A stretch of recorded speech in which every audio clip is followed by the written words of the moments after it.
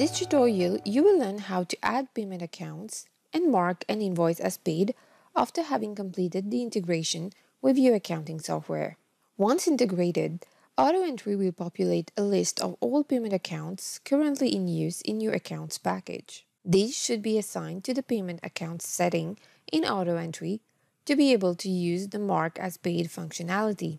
Note: this feature is only available to be used on purchase invoices or bills and not on sales invoices. Let's have a look on how to add payment accounts in AutoEntry. For this example, we have already integrated our company, Landscaping Pros 2020, with our accounting software, Sage Business Cloud Accounting Canadian Edition. If you require more details on the integration process, please refer to the available videos on how to add a company. After accessing our company, we can click on Integrate.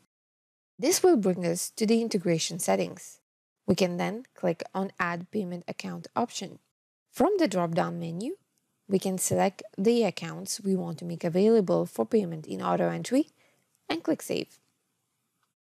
Multiple payment accounts can be added by clicking the Add Payment Account again, and accounts can also be removed by clicking the trash can to the right of that account. If upon clicking the Add Payment Account option, there is a message saying all payment accounts are added, make sure to check that payment accounts have been correctly set up in your accounting software.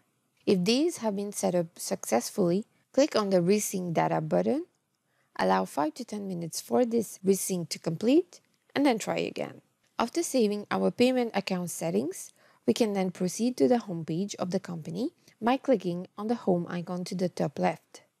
Here, we can select Inbox to proceed to the list of invoices posted in AutoEntry and check the Paid box to the right to mark our invoices as paid.